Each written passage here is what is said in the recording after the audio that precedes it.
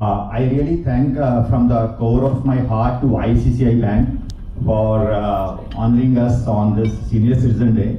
By the way, I am a senior citizen by 10 months and 11 days.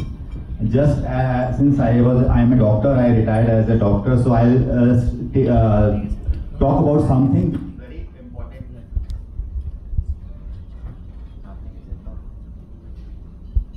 It is very important as far as health is concerned. Some data about the senior citizens in the world, that in 1949, the average age of people in world was 48 years, which was around say 71 years right now, and in some countries like Monaco it is 84 years.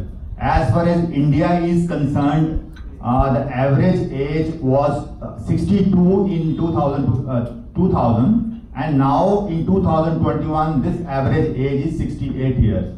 So this is what I want to say, that this day was started in 1991.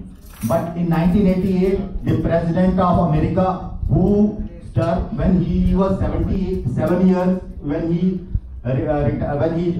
completed his term, President Ronald Reagan of America started a campaign. He signed a proclamation called 𝖣𝖣𝖱𝖵𝖤𝖤𝖣. This proclamation decided to honor all senior citizens on 21st of August every year. So it is now 36 years back now, but first day was celebrated in 1991. Now the problems which we face as senior citizens, the most common is health issues. The health issues is that the day by day the non-communicable diseases like diabetes, hypertension, cancer, stroke, chronic kidney disease, non-alcoholic fatty liver disease, and chronic obstructive pulmonary disease. These have taken the toll, and 68% of the worldwide deaths are now occurring because of non-communicable diseases. So we have to take care of these, and we should give a lot of time at this age for exercise and our dietary lifestyle modifications, particularly dietary control. And another important thing is financial issues. Since I am a government servant, I am having pension, but those people who are not in service and who are senior citizens, they have no source of income.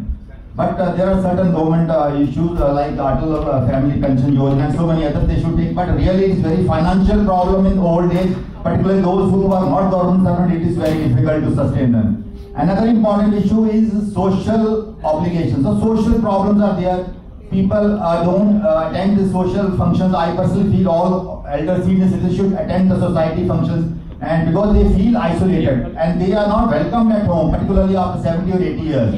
And they are given just a small room, particularly at 70 years, you will find that there are grandsons, granddaughters, and the old man is relegated to a very small room where not even AC is available. This is a state of affairs in a particular area in families. Even from well-to-do families, we are finding from well-to-do families, gazetted officers, the parents residing in the old age home. So this is a reality truth of the modern world which I wanted to share. Another important is legal issues. At this age, I find many people are involved in legal issues. There are two sons and they have a dispute and their parents are involved in the legal dispute. So the legal help is also required at this age.